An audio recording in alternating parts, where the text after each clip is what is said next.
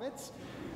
And I'm going to tell you today about a fairly straightforward but powerful trick for multiplying the benefit that you can get from a web traffic dashboard such as Google Analytics by joining that data to data from the US Census to understand not just where your traffic is coming from. Great, thank you.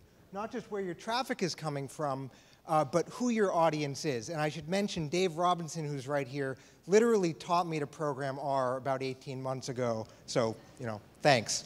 Really appreciate it. So what I'm going to do is I'm going to walk through, I'm going to just speak with a blank screen, see if play starts it again.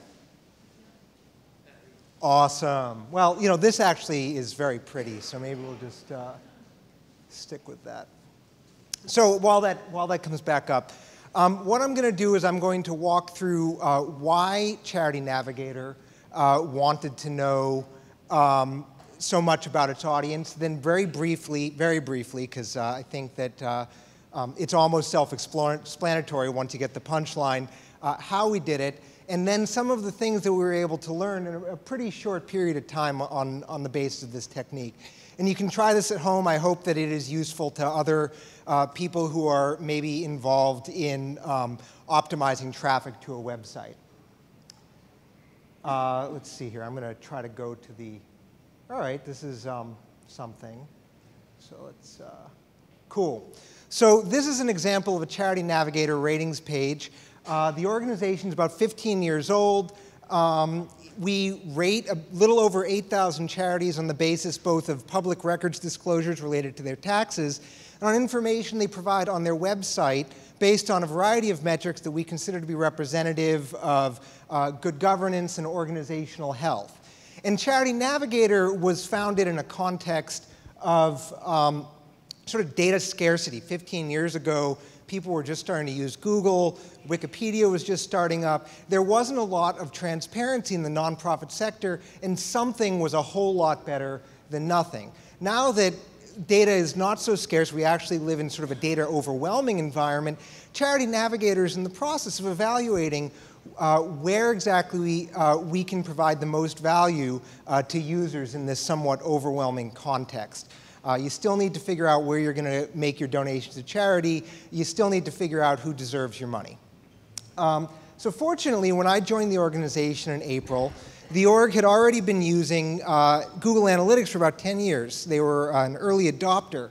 And so jumping in, I was able to find out a lot right off the bat. These obviously are a little bit gussied up after the fact in ggplot, but that's not really the point here.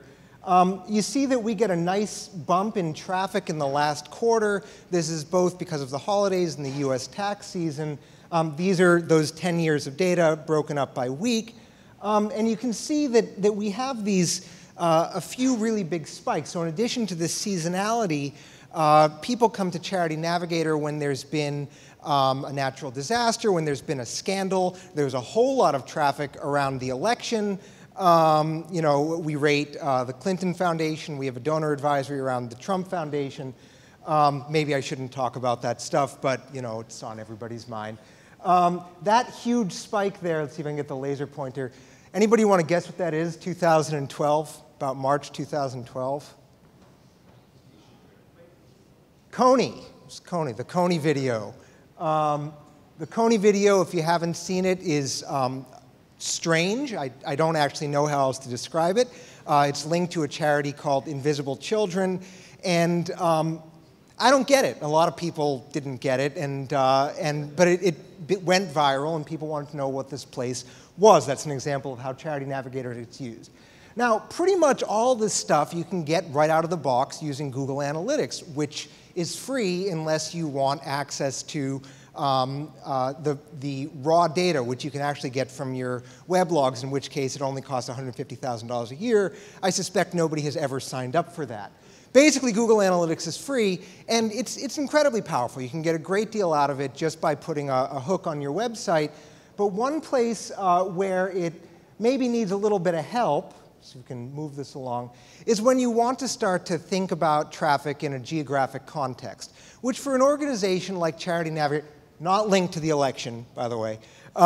Sorry for the color choices. I made most of these plots months ago. I wasn't thinking about it so much yet. You know, for an organization like Charity Navigator, it has a national reach. We really need to understand where this traffic is coming from.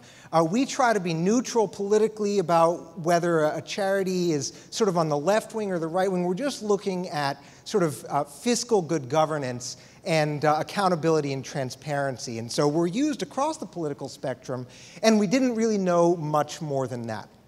So the way that you can multiply that benefit from Google Analytics is by leveraging its API, which allows you to geolocate your traffic and to roll it up on pretty much any axis you like.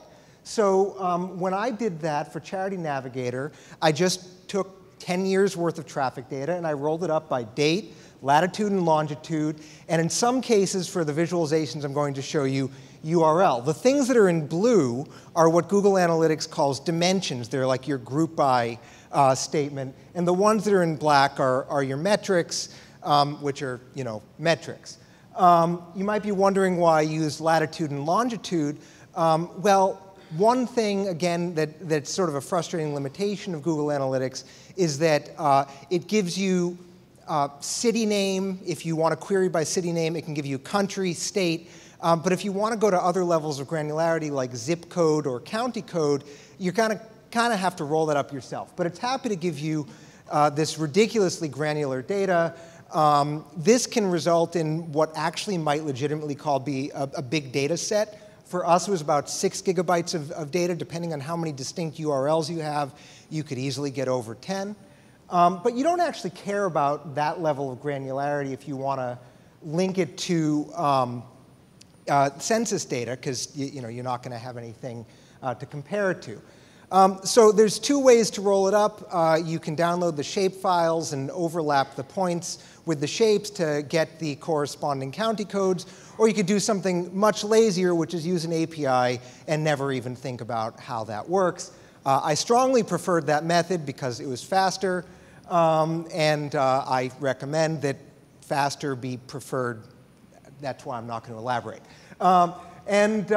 Once you've done that, you can pull flat files from the census, which are rolled up at either the county or zip code level, to tell you pretty much anything that you want to know about your audience. We're going to look at population, and thanks to Jess from Data, what was it called? Datascope. We're also going to look at population density, because she had an interesting question about that. So now that you've done that, you need to pull these data sets together. You could do this right on your laptop if you have a powerful enough laptop, or else you could spin up an instance of RStudio in the cloud.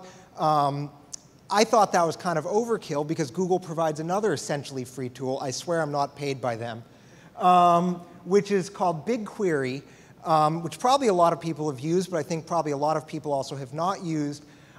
It's basically a lightweight SQL database that allows you to process arbitrarily large data sets, and processing is free for the first terabyte of queries and $5 thereafter. So unless you've got, you know, data from the Internet Wayback Machine and you're processing everything, or Wikipedia or something like that, this is going to be free. And then storage is 1 or 2 cents a month for each gigabyte, something like that. So you can process these data in the cloud in seconds, join them up, and at that point you're basically home free, because there is an R API, which I believe Hadley also wrote. He wrote everything. What can you do?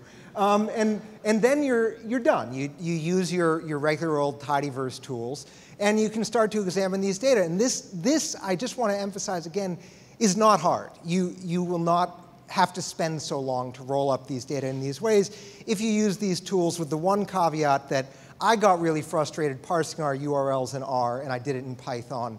I bet there's somebody who's an expert at processing strings in R here. I'd be happy to talk to you afterwards. I found that very frustrating. So let's see how this turns out. So this is a map that I showed without labels before. And this is our popularity map, all-time visits per capita across the country. As I mentioned, we're very proud that we are used across the political spectrum in the United States. What the organization did not know was how geographically stratified that is. There's this big sort of L of indifference through the middle of the country. And so Jess's thought was, oh, this looks like population density. Actually, if you look at population density versus traffic, you get this really weird shape. I'm not even going to try to guess what kind of function this is, except to say that I think it's actually wrong. I'll tell you why in a minute. If you did decide to fit a linear model to that, figuring when in doubt, do the dumbest thing possible and see what happens, you get an R squared of 0.2. So there's definitely correlation, but it's not right. So it's not the whole story anyway. Another thing that I thought was interesting, which you can get, this is IRS data plus census data. This is a map of total income donated to charity in a county divided by total adjusted gross income within that county. And my first thought was, well, shit, this is the complement of Traffic to Charity Navigator. What are we doing wrong? That's actually not true because I'm not going to go back, but this area has a lot lower donations than this area where we have low traffic. And this area where we have low traffic is this area where we have high traffic has very high donations as well. I think, I'm not a social scientist. I did my PhD with Dave, so we both did biology. I think what's going on is Charity Navigator doesn't rate charities that take a religious exemption for tax purposes, or which collect less than $500,000 a year in public donations, which excludes all churches and all small organizations, which means that a lot of the organizations that people are going to be donating to through the Bible Belt and this sort of middle stripe of the country are going to be excluded from Charity Navigator ratings.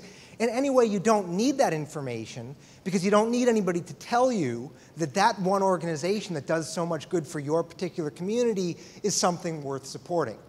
So that was really interesting.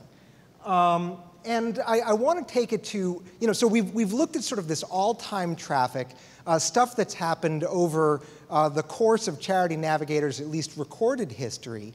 But because Google Analytics lets me resolve by date, I can actually look at some of these crisis events that cause a lot of traffic and see how the traffic is stratified. And I chose to look at one here where the explanation was going to be super obvious ahead of time so you can see how this works out. And that is, oh, I'm sorry. I included one other thing that I thought was interesting before I get to that point. Even though our traffic is stratified across the country, once you decide to use Charity Navigator to examine charities, the charities you're interested in are in many cases going to be the same no matter where you're coming from.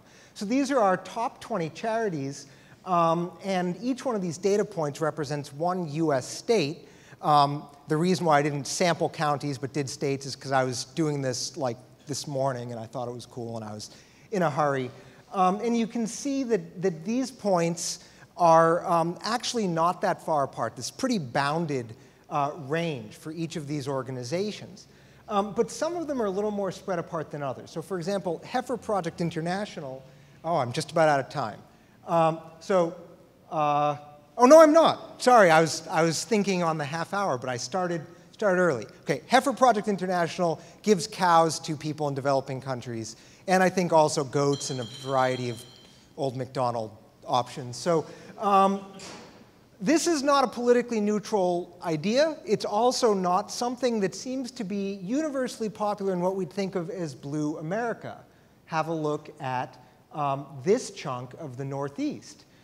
In fact, it seems to be very popular in this part of New England, this part of Arkansas, farms, I don't know, and then in the Northwest. So, that is definitely not something that I would have guessed going in, and that's something that I got by joining these data and pulling this data out of the Google Analytics API and playing around with it in tidyverse. I guess this just goes to show how far you can go with these ideas in a relatively short amount of time using just a couple of building blocks. So now I'm going to get to this point of looking at traffic over time. So here we are in New York. A lot of us remember Hurricane Sandy quite vividly. If you live here, you remember it very vividly. I fled to Western Massachusetts and nonetheless found myself in a dark hotel room eating microwavable food that had not been microwaved. My future wife was bailing water out of her basement that nonetheless had to be stripped. It sucked. And so you'll notice that the Northeast, on the day after the hurricane hit, had about 10% of its pre-Sandy traffic, even though a lot of the rest of the country, it's a little hard to see on the screen, had in many cases as much as 10 times or more the traffic that it was having before Sandy. So I'm going to look at, so zoom in on that, just said this, blah, blah, blah. It's awful. Everything was destroyed and it was very unpleasant. Sorry, Dave, I didn't do this in ggAnimate. I tried, and what happened was I couldn't figure out how to do the title thing. So I'm glad you told me. This was, again, within the first couple weeks of me starting to use R for anything. So, cut me some slack. I might have figured it out if I tried it on my own now. But this is a movie starting from 2 weeks before the disaster. The hurricane hit right at the end of October. You see traffic sort of fluctuating around the country. You're also going to see it bleeds into the holidays, so it's a little bit harder to disambiguate those two causes. But you really saw how it spiked except for in the Northeast, and then it went up in the Northeast, where it went back down in the rest of the country. Little harder to tell that because the holidays were mixing in. I didn't want to normalize for too many things, or else it was going to start to become not very honest. So that's sort of the story that I wanted to tell. That's my whole talk, and so I'm happy to take any questions or suggestions, and if not, everybody can get out of here a little early. So thanks.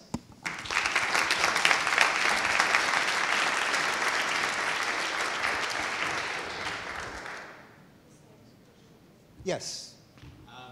More about methodological of your charity evaluation. Yep. Do you think there's ever like a danger that the charities are learning your methods and like really optimizing for your judging them rather than actually being better charities? Absolutely. So this is a whole other talk that it's actually not the area where I've been focused because Charity Navigator is involved in the strategic planning right now before we decide how to revamp our ratings process. But there's a couple of issues. One is that we've probably been somewhat responsible for creating what in the sector is called the overhead myth, where you want to be as efficient as possible in terms of not spending anything on anything except programs, but the result is that organizations might not invest in infrastructure. And also, because you're looking at sort of inflows and outflows, you might wind up turning down certain kinds of grants just because you think it might adversely impact your Charity Navigator rating. So this is something that but if you don't do something, then the sector is ripe for abuse. So it's a really challenging problem. It's something that Charity Navigator, which recently had a leadership change, has been facing a lot of criticism in the last few years for not doing enough about. And we're just now beginning to strike up partnerships in academia and basically with anybody else who'd like to jump in with some interesting ideas, play around with our data.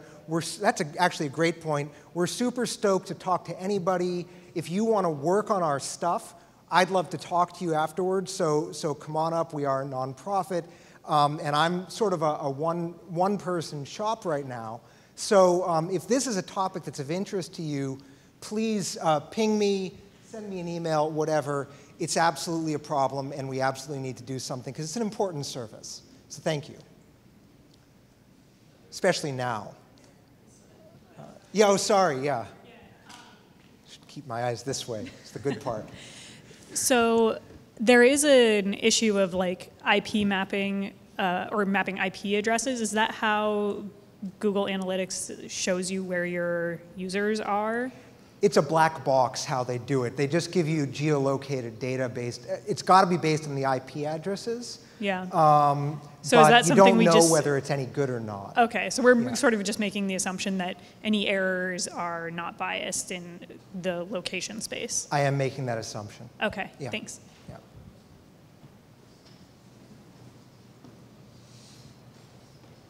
Okay. Anything else? Yeah, Dave. Did you mention the Wounded Warrior Project when you were looking at the results? Yes.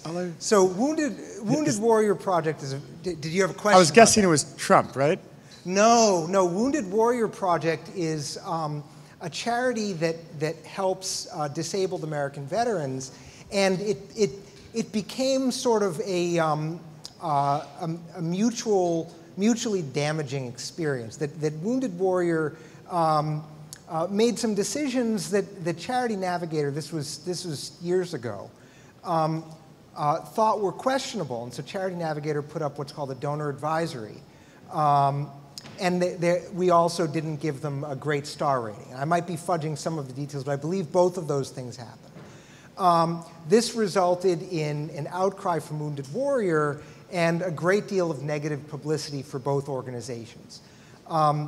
There's no donor advisory for Wounded Warrior, and Wounded Warrior now has a high rating on Charity Navigator. I can't remember if it's a 3 or 4 star. We do 0 to 4.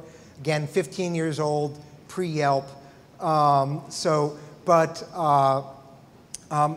of the reason why the Wounded Warrior traffic is so high is because it was driven by that publicity from both organizations. And a lot of our traffic is direct, either from news stories or from the organizations themselves. And so I was going to show, I wasn't sure how much time there was going to be, I was going to show a choropleth of traffic to Wounded Warrior. It doesn't shake out as politically as you might expect, but it definitely does have more traffic in places that you associate with a stronger relationship with the military. Thank you. Okay, happy to talk to anyone who has any other thoughts or wants to work on Charity Navigator, and thanks for a great conference.